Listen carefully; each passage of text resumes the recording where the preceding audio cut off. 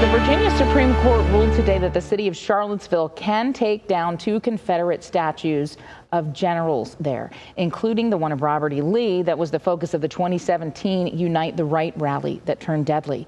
The Commonwealth's highest court overturned a circuit court decision in favor of a group of residents who sued to block the city from taking down the Lee statue and a nearby monument to fellow General Thomas J. Stonewall Jackson.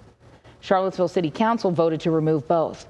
State Supreme Court Justice Bernard Goodwin said both statues were erected long before the passage of a law regulating the disturbance of or interference with war memorials or monuments.